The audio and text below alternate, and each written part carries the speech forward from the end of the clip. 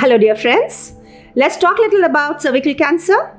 So cervical cancer is actually a cancer related to cervix, that's the mouth of the uterus. It's not that cervical cancer just occurs one fine day, it's not like that. Cervical cancer has a preceding 10 to 15 years of stages called as precancerous conditions, which can be comfortably being identified and it can be treated very comfortably. So WHO came up with a slogan, that's World Health Organization came up with a slogan of 90-70-90 pertaining to getting an elimination drive from cervical cancer. So the elimination drive is less than 4 per 100,000 women affected by cervical cancer in any given population at any given area by 2030. So they brought up a slogan for that, that's 90-70-90. 90% coverage of girls with vaccination of HPV. Cervical cancer is caused by a virus, that's human papilloma virus. So when it's caused by a virus, you do have a protection, vaccines available for that.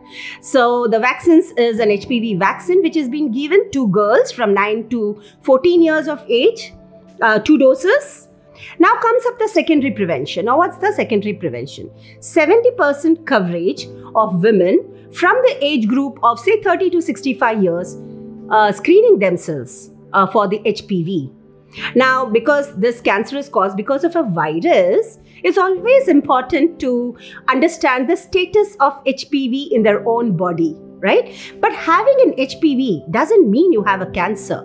So that's one thing of a great importance for you all to understand, that having an HPV doesn't mean a cancer, but yes, having an HPV, you come to know further about the risk stratification, but still there are then those tests which we do to understand whether your organs are having certain changes or atypical changes.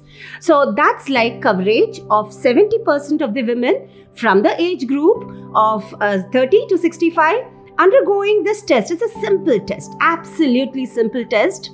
The white discharge, the brush is being rotated on the cervix and the cells are being taken, and it's like screened for HPV DNA.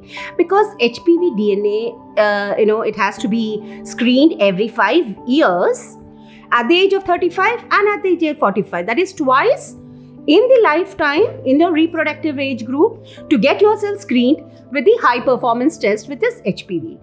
And suppose if you are screen positives, now what is our fear?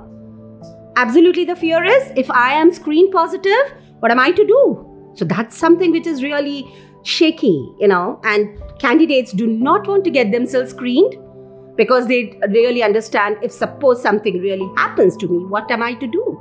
So there's no fear absolutely, dear friends, because if you are HPV positive, there are various tests which you can do. If you have done and you found yourself positive, you're lucky, isn't it?